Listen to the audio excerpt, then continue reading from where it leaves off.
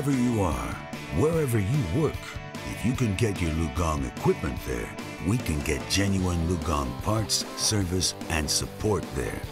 Lugong, tough world, tough equipment.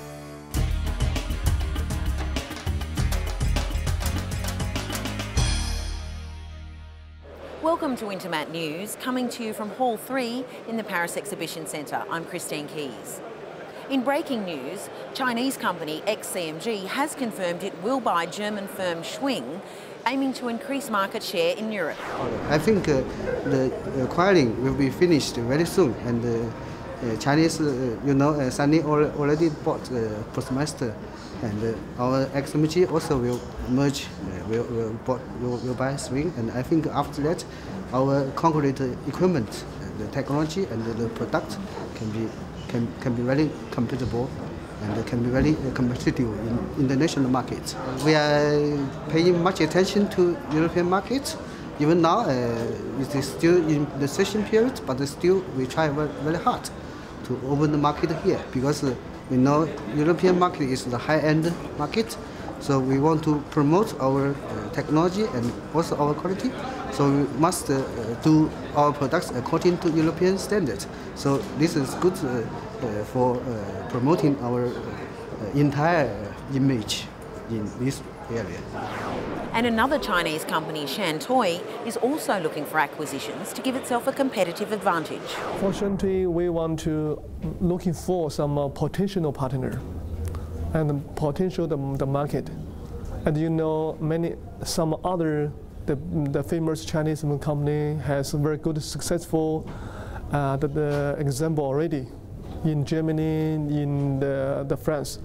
Our group has take over one engine company in the Marseille, and also our group is looking for and process negotiating with another potential the targets already right now.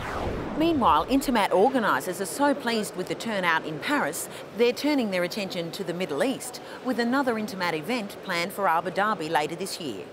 My first feelings are very good for the third day of INTERMAT Paris, because from Monday we have registered around 30% more of visitors than in 2009.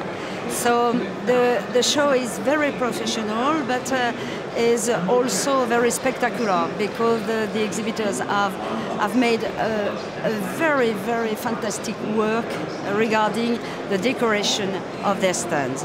We decided last year, in 2011, to organize the first INTERMAT Middle East, and the exhibitors who have participated at this show were satisfied. We will organize a new session in 2012 from 8 to 10 October in Abu Dhabi, in the INTERMAT Exhibition Center, and this show which will be very helping from the international companies to export in this market, which is growing very, very strongly.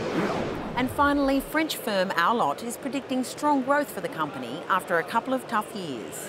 We continue to believe the market keeps recovering. So we had a very tough crisis 2010 and 9. 2011 shows the first sign of significant recovery.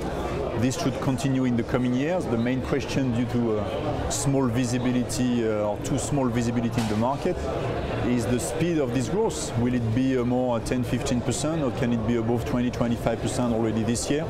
That's still a small question mark, but definitely the trend is positive, and we're anticipating a few good years to come. Today, Asian market remains a small market.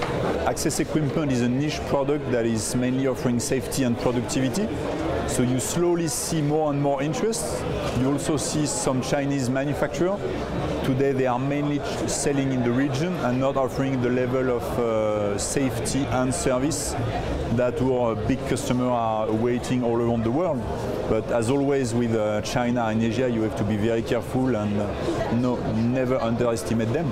They will go in this market, they will make more and more, and that's why we are present today in China, both in sales and manufacturing, to be able to deal with any new competition. That's all from INTERMAT News today. Join me from 2 tomorrow for INTERMAT Live and from 6 for INTERMAT News. See you then.